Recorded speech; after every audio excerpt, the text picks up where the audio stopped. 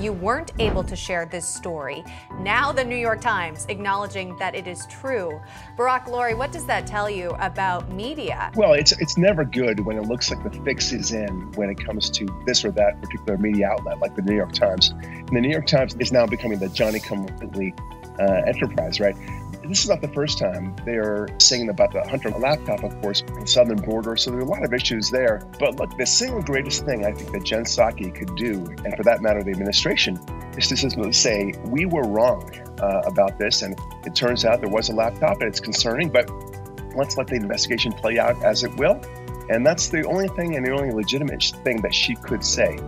But to me, the most interesting thing is the effect that this has on the average voter when they have a distrust of the New York Times and other leftist media outlets, and how that will impact not only November 22, but also in 24 as well. So I think that people begin to scratch their heads and wonder whether they really can trust the media at this point.